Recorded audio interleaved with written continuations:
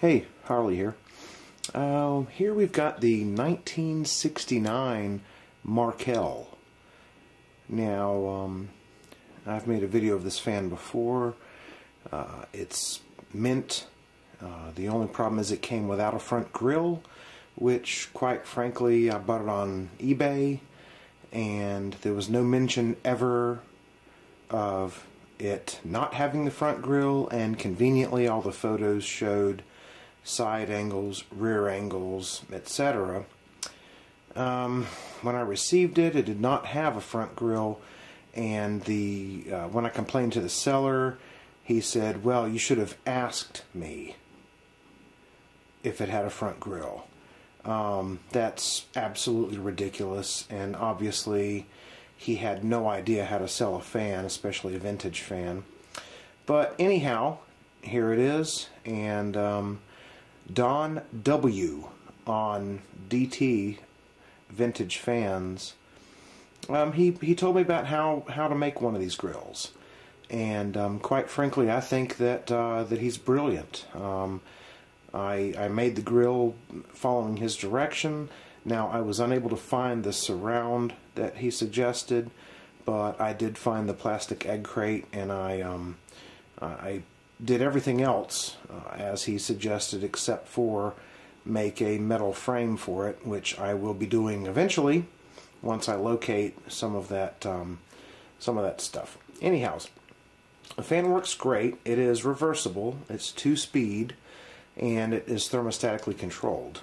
And I made this front grille, and it, of course, I didn't have a lot of cleaning to do. I will give the seller that, but a couple of issues. Number one, the handle on the top there that you see, it is a solid chunk of metal, and it was installed the wrong way around. So I took it off and switched it around, put it back.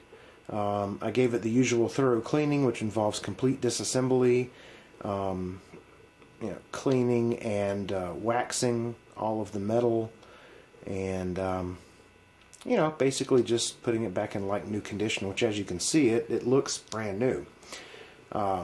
Sans grill. Well, got me a piece of egg crate, made the front grill for that, and not only does it look pretty good, but I think it kind of matches the era of this fan. It really just kind of makes it look like it should be there, and if it weren't for mentioning that, I would think that it probably looks like nobody would really question that, unless they are hardcore and realize this fan is actually supposed to have the plastic diffuser grill. So anyhow, it works great, and I'm going to start it up on high and then low, and then I'm going to reverse it and start it up on high and then low. After that, I'm going to get a quick startup sound from the back near the motor, because I do think it has a great startup sound. Here we go. I'm going to go ahead and crank it up for you. Okay, here's high speed.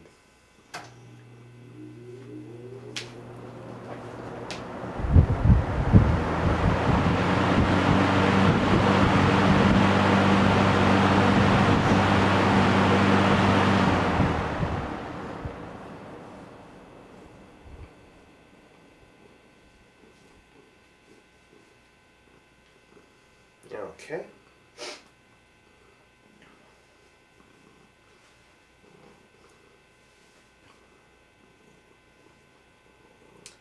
And here is low speed.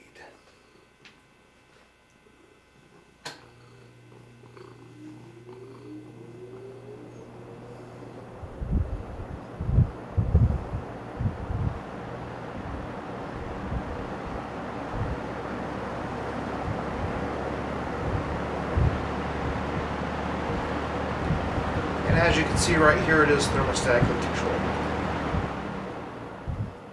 Works perfectly.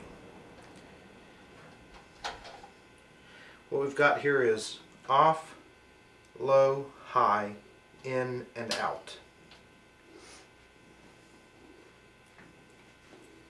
And as you just saw, we can't make a fan video without having a feline make an appearance. Okay, here is reverse, also known as out, on high.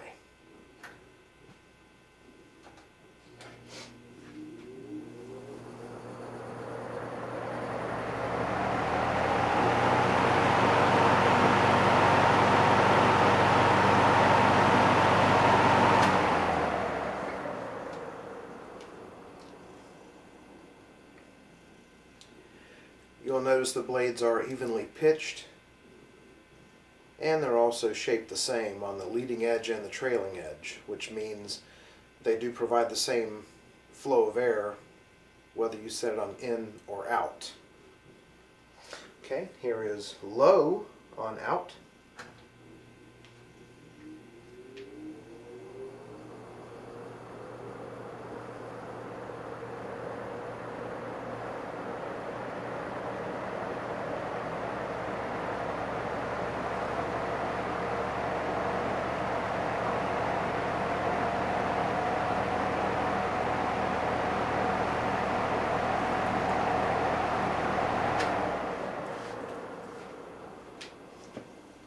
And just so you know, it does have an RMR motor.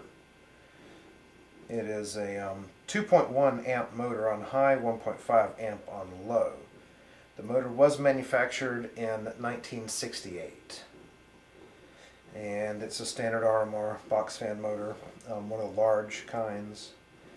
Surrounded by small round holes, and then the front and the back have oval holes like the Macmillans do.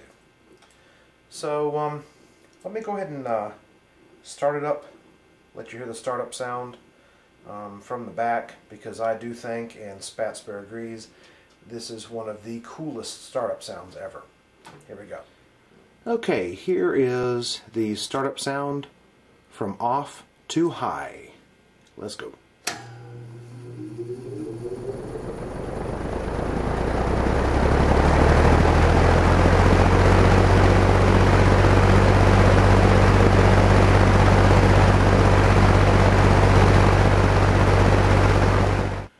Okay, and here is the startup sound on intake on low.